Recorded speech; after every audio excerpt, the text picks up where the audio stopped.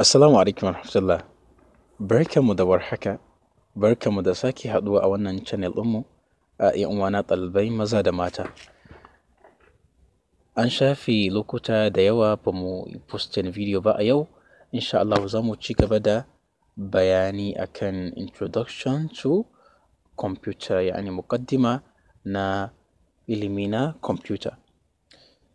So a wannan sashen video ma na yau za mu yi bayani ne akan secondary memory. Menene secondary memory? Mu yi bayani akan menene primary memory. A yau za mu yi magana akan secondary memory. Secondary memory yana siffantuwa da sifofi daga biyu har zuwa uku kamar haka.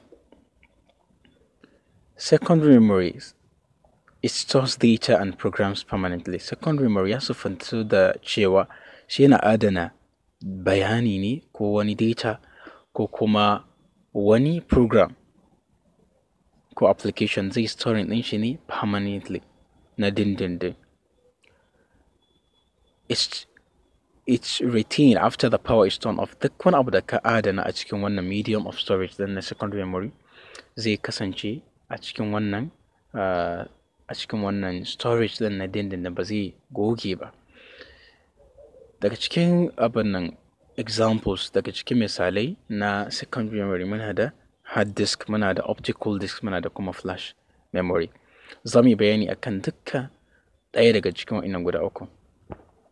Daga farko muna da hard disk. Menene hard disk? Hard disk ana kiran shi da disk drive ko kuma HDD, wanda shine hard disk drive. It stores and provides relatively quick access to large amounts of data. Shi wannan hard disk din yana adana bayanai kuma kamar video, audio, da video da audio duka guda biyu a lokaci ɗaya, ko kuma wani file ko PDF, anything like that. Yana storing wa'innan nau'i na data ne na dindindin, kuma zai baka dama, wannan secondary memory na hard disk zai baka daman ka yi amfani da dukkan wani abu da ka adana a cikinsa da sauri da ba tare da ɓata lokaci ba, cikin ƙanƙanin lokuta ba tare da ɓata lokaci ba.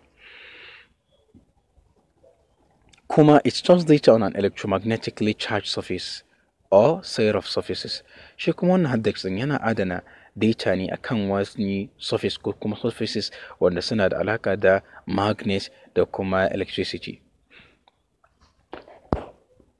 So wannan shine hard disk drive. Kuma hard disk drive yawanci ana samun shi ne a cikin desktop ko separated desktop, wanda za ku ga yana da system unit a gefe, sai kuma akwai monitor ko kuma all in one desktop ko kuma laptop.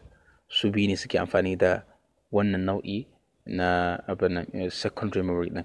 Za ku ga a desktop irin na dada, za ku ga hard disk din da ke ciki manya ne, babba ne sosai. Idan kuma kuka duba misali na wannan hoton da muke da shi a nan gefen nan, za ku gan shi ɗan ƙarami. So wannan shine irin wanda yake zuwa a cikin laptop, mini laptop ko medium laptop, any type. So irin wannan shine ke zuwa a cikin laptops, duk da cewa ba dukkan laptops ko inda suke zuwa da SSD, wanda shi ma za mu yi magana akan shi later insha Allah. So wannan shine hard disk. Yanzu bari mu je ga optical disk. Menene optical disk? So optical disk drive is a disk drive. Shi ma disk drive ne.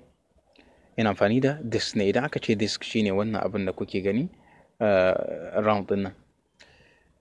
Amma it uses laser light to store it. Yana amfani da wani technology ne da sunan shi laser light. Yana amfani da wani haske ne na laser. There are three main types of optical media. Akwai optical media din ya kasu zuwa kashi uku. Muna da CD, muna da DVD, muna da Blu-ray disc. Wanda CD shine short form na compact disc. Wanda shi wannan CD din yana iya adana ma audio ko video na har izuwa 700 megabyte. File din har izuwa 700 megabyte. Baya wuce haka. Shi yana da ƙarami ne sosai, ba shi da space sosai.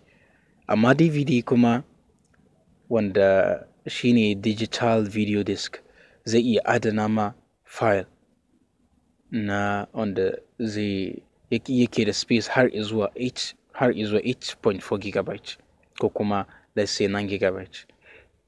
DVD kenan zai iya zaka yi adana abu a cikin sa yana da faɗin space wanda yana kaiwa har izuwa 8 to 9 gigabyte, baya wuce haka yawanci.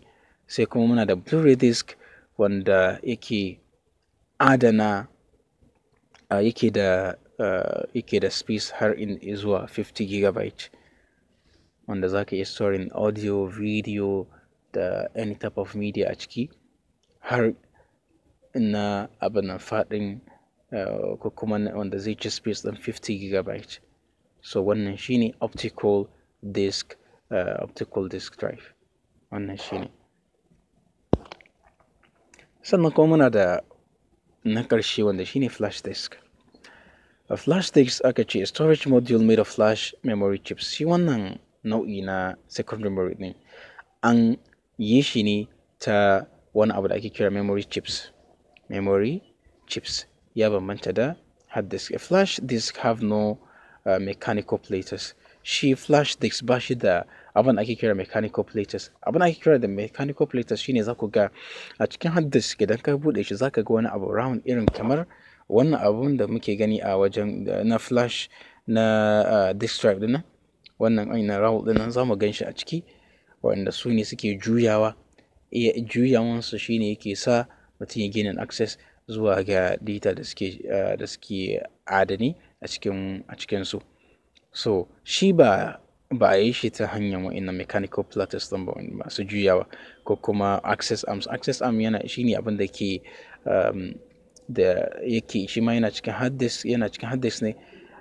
Bayan wannan drive ɗin mai juyawa, so akwai wani hannu haka da yake a kansa haka da yake akan wannan drive ɗin da ke juyawa a cikin hard disk drive. Shi flash disk ba shi da wa'in abubuwan guda biyu. Amma da haka ana kiran shi da disk. Me yasa? Sai aka ce, but the term disk is used because the data are accessed as if they were on a hard drive.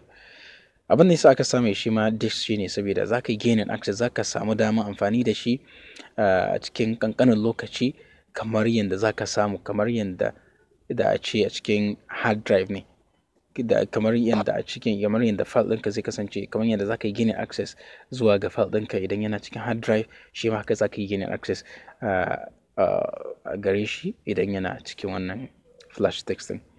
The disk storage structure is emulated. An kwaikwayi yanayi na yanda structure, yanayi yanda aka hada hard disk wajen hada flash disk. So wannan shine bayani akan flash disk da hard disk da kuma optical disk. So a cikin darasinmu da ya gabata mai magana ne akan primary memory, wanda cikin primary memory magana akan RAM da kuma ROM. So a nan me bambanci tsakanin RAM da kuma hard disk in specific, RAM da kuma hard disk, me bambanci tsakanin wa'innan guda biyu? So anan zamu gane me bambanci tsakanin su. So idan muka duba nan, RAM shi memory ne, hard disk kuma shi storage ne. RAM shi is embedded ne a cikin computer, shi na zuwa ne an riga an manna shi a cikin motherboard na computer ko laptop. Shi kuma storage hard drive abu ne da zaka iya cirewa daga cikin computer, da cewa shi ma RAM din zaka iya cire shi, but shi no na yi kuskure anan, ku yi min afuwa. RAM shi yana storing data ne temporarily. ROM nake magana akai. Shi wannan ba a manne yake a cikin computer ba, zaka iya cire shi har ma ka canza shi. So daga cikin bambanci tsakanin RAM da kuma hard disk shine shi RAM smaller amount yana da ba shi da waje isasshe, baya wuce 6 gigabyte ko 8 gigabyte ko 16 gigabyte, har ma ana samun 20 gigabyte a wannan zamanin yanzu 2024 da muke ciki, zaka samu har 20 gigabyte amma da tsada. So amma hard disk shi kuma yana da, compared to RAM, shi yana da space sosai da sosai, up to 1 terabyte 5 terabyte har ma fiye da haka. So zaka iya adana abubuwa da yawa sosai fiye da yadda zaka iya adanawa a cikin RAM. Temporary storage of files and program, shi dama RAM baya abin nan adana data ko wani bayani ko wani abu da kai storing, ko video ko audio ko PDF ko anything like that, baya storing ɗin shi ne na dindindin, yana a cikinsa ne na wasu lokuta kafin ka kashe system ɗin ko wani abu haka kamar haka.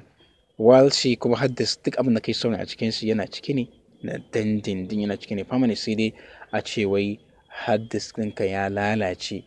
In ba haka ba, abin da ka adana a ciki har na tsawon shekaru 100 har ma fiye da haka yana nan a ciki a adani, ba abin da zai same shi.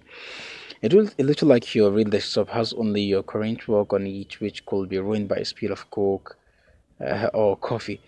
So kamar shi abin shi RAM, abin da ke storing da yake store a cikin RAM, abin da kake yi ne yanzu a cikin computer, kamar a ce ka buɗe Microsoft Word ɗinka, kana typing wani abu, kana typing wani document, kana typing wani letter or something like that, ko kuma ka buɗe wani application. So abin da kake a wannan lokacin shine kawai zai rike ma shi RAM. Idan aka samu aka rashin sa'a, a ce ka aje coffee a gefen ka, ko kana shan coke sai ka aje shi a gefen system ɗinka, sai aka rashin sa'a sai coke ɗin nan ko coffee ɗin nan sai spilling akan laptop ɗinka, ko a ce ya yi gain access zuwa system unit sai system ɗinka ya mutu. So a wannan lokacin ka rasa wannan data, watakila ka riga ka yi abubuwa masu yawa kuma ba ka yi saving ɗinsu ba. So yayin da system ɗinka ya mutu, so shi kenan abubuwanka da kake, aikin da kake yi a wannan lokacin ya wuce kenan, sai dai ka sake tun daga farko. Shi yasa yake da kyau mutum ka yi saving data ɗinka from time to time, especially idan kana amfani da desktop kuma babu guarantee na wuta. So yana da muhimmanci a ce kana storing data ɗinka ko wani aiki da kake yi from time to time. Har ma laptop shi ma, duk da cewa laptop akwai battery, amma shi ma wani abu zai iya faruwa, kamar a ce ruwa ya zuba akan laptop ɗinka ko wani abu kamar haka, ko system ko ya yi rebooting da kanshi, watakila saboda ya yi zafi sosai ko wani abu kamar haka. So content remain when you turn off the power to the computer. They don't disappear unless you purposely delete them. Shi akan hard disk babu wani abu da ka adana a cikinsa da zai gogo, da za ka neme shi ka rasa, sai dai idan har da kanka ne ka goge shi intentionally, da gangan ka goge shi. Amma wai ka zo ka yi storing wani abu a cikin hard disk kuma baka same shi ba, a'a, yana nan a cikin na dindindin. Content disappear when the computer crashes. Idan computer ka ya crash, let's say kana cikin amfani da shi for a very long time, ya ɗau zafi, zai iya rebooting da kanshi.